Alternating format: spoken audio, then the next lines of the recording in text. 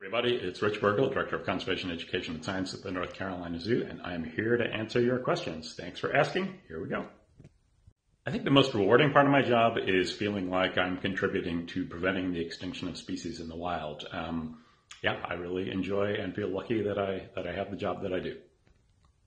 The favorite part of the job for me is being able to travel to really interesting parts of the world, Africa and Asia, and see things that a lot of people don't get the opportunity to. And then working with some really, really amazing people as well. In the wild, gorillas can live into their 30s, maybe 40s, but in the zoo they actually live longer. There are gorillas that have lived into their 60s. The hardest part of doing conservation work is seeing all the challenges and how difficult it is to actually get things done. But like I said, it's really rewarding, and it's a challenge that I think that we all have to embrace and take on for the future. I have seen cross-river gorillas in the wild. After spending many years in the forest, looking for them, studying them, I have been lucky enough to see them for a total time of about 7 seconds spread across 3 different occasions. I think the zoo has done a really good job of conserving a number of different species, gorillas, elephants, red wolves, but I think one of the really cool things that we're doing is helping to conserve vultures, which are a species that not everybody thinks of. For a job like mine, it really helps to have an advanced degree, a PhD or a master's degree in something like biology, zoology, in my case, anthropology, but the experience is also just as important. I started out my career with an undergraduate degree in anthropology, and then I worked as a zookeeper for 5 years working with gorillas. Then I went on and did a PhD studying gorillas in the wild in West Africa, and now I'm the Director of Conservation.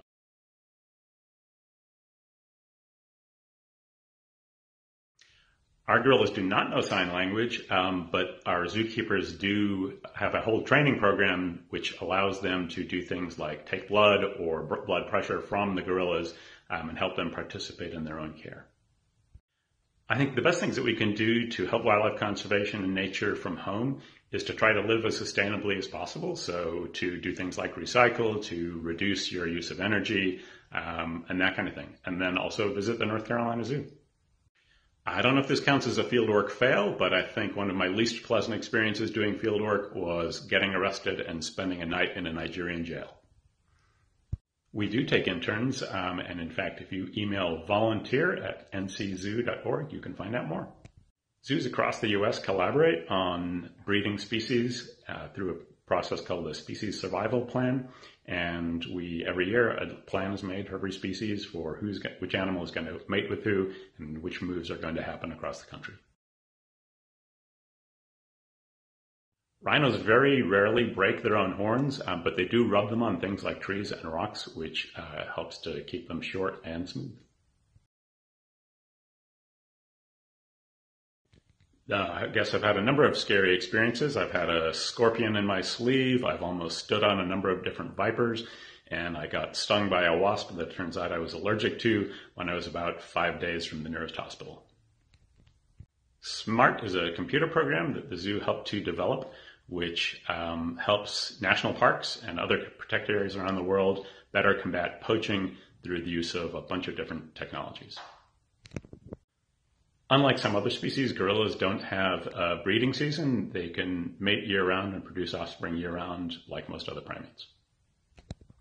The zoo is going to be getting tigers. That'll be part of our new Asia expansion, which is going to be opening over the next few years.